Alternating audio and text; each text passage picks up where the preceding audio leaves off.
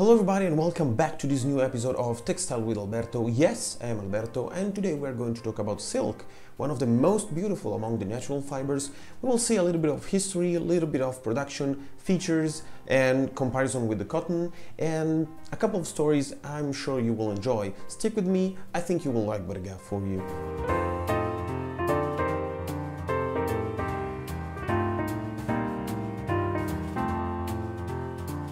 Hey guys, I'm Alberto and I'm a textile technician that lives and works in Italy.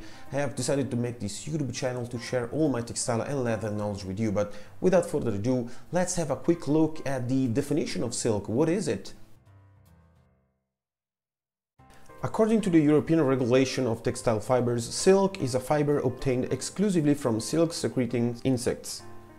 What are these insects? I have prepared for you guys a list of all the insects that actually make silk. Among those, the most important are silkworms, and among the silkworms, the most important is Bombyx mori. Bombyx mori is basically this silkworm over here. Since the silk comes basically from the animal like wool or like other protect fibers, we actually put the silk here. It's different from the cotton, hemp or flax. They actually are put in the vegetable fibers. In this case, we put them in the animal fibers like wool. Also, if we have a quick look at the microscope, the fiber of silk is completely different from the fiber of cotton. Now that we have understood what silk is, let's have a quick look at history. Silk and sericulture were well known also 5,000 years ago. China was the first one making silk.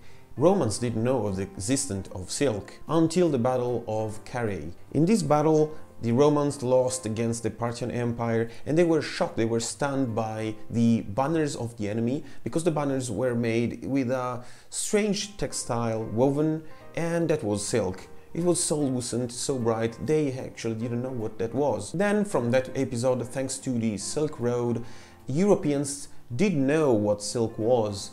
Thanks to the traders, merchants, and that used to trade, for example, gold and other goods, for example, salt, with the Chinese people. And in this way, they actually did know what silk was.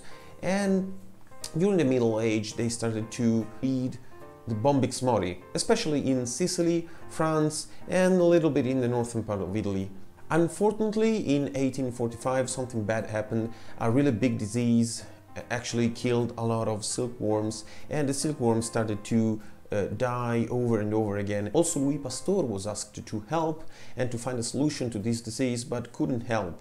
And the silk prices started to soar and the demand started to soar. And unfortunately, in that period, also artificial silk called viscose was invented by Chardonnay, and the demand slowly but surely decreased a little bit, whereas the 20th century, thanks to the synthetic fibers like polyamide, polyester, the demand of the silk just drastically decreased during the years, and until now, silk is still used, of course, but only for clothing. Nowadays, for example, in Como, I live near Como, a lot of clothing made of silk, especially ties, are still manufactured. Anyway, let's have a quick look at the producers in the world nowadays in 2021. During these years, actually things didn't change. The first producer of silk are still Chinese and India. China is leading and actually exports 54% of the total production of silk in the world. Then we have some producers in Uzbekistan, Brazil, Myanmar, Thailand, and a little bit in Vietnam. Let's see now how silk is produced. First of all, if you want to know what silk is and how is it produced, we have to make a step back and we have to understand what sericulture is. Sericulture is basically the breeding of the Bombyx mori. How do you breed the Bombyx mori? You just feed him with the mulberry tree leaves. Then, when the silkworm started to make its own cocoon, before transforming into a moth, you actually have to take the cocoons, you have to boil them, and you have to make all the plies into one yarn. This is known as the degamming process. Why do you have to do this? For two reasons. The first one is actually that if you don't kill the larva will become a moth. The second thing is that you have to make the degumming process to remove all the sericin from the fibroin, which is the best part of the silk.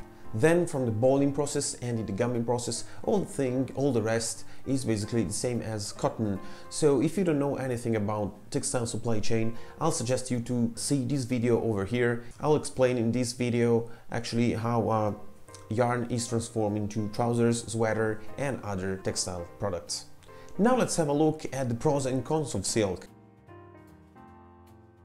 First of all, silk is lucent, is bright, is beautiful, and if you think about it, it's one of the most beautiful among the natural fibers. Secondly, it's comfortable, and thirdly, it's hypoallergenic. Is it more hypoallergenic than cotton? The answer is yes, because silk is resistant to mildew, mold and bacteria. Silk is also very resistant, mechanically speaking, and trust me guys, this is one of the best perks that the silk might have. Why is it so important? I will tell you guys two fun stories. The first one is that actually screen printing is also called silk screen printing because it was made with silk yarns. And the second fun story is that maybe you don't know it, but parachutes were made of silk, and this is why there were not so many parachuters in the military army in Europe during the Second World War, but Americans were full of parachuters because polyamide nylon was invented and parachutes didn't cost so much as in Europe, because in Europe they were made of silk. Anyway, you cannot make a parachute made of cotton because cotton is not as resistant as silk. And in the end, silk is also natural and environmental friendly. Let's see now all the cons that the silk has. First of all, silk is very expensive, guys. That's why silk is not as used as cotton, and it's basically used for clothing, bedding and high quality textiles. Sometimes you will find also silk in blends.